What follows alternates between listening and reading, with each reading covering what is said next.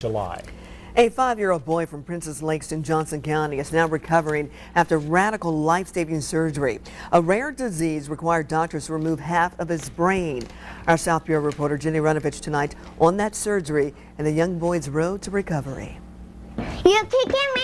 With his nonstop energy and enthusiasm, you'd never know it took Jeremiah Payton 2 years to learn to talk. That under that scarf he has nearly 1,000 stitches.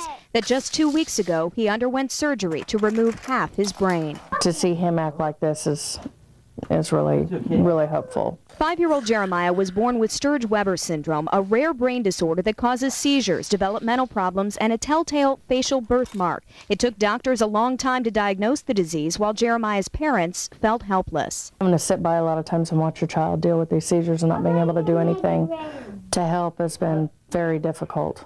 Basically, they told us that medicines is, he's not controlled at all with medicines. He's on every one. He's on 5 different ones. So either he has a surgery or he dies. So at 18 months, doctors disconnected the hemispheres of his brain. The seizures stopped, but eventually returned. Doctors had to operate again to remove the entire left side of Jeremiah's brain, a risky and radical procedure.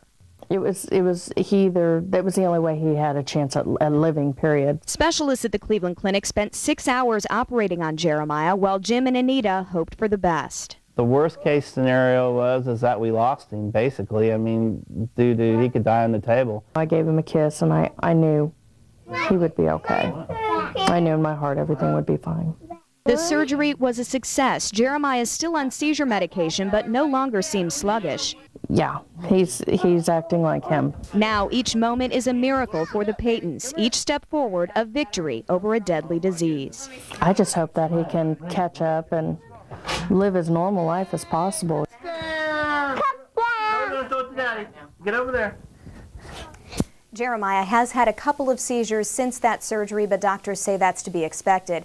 He will go through physical therapy soon and is expected to start kindergarten in the fall. Live at the Star 13 South Bureau, Jenny Runovich, Channel 13 Eyewitness News.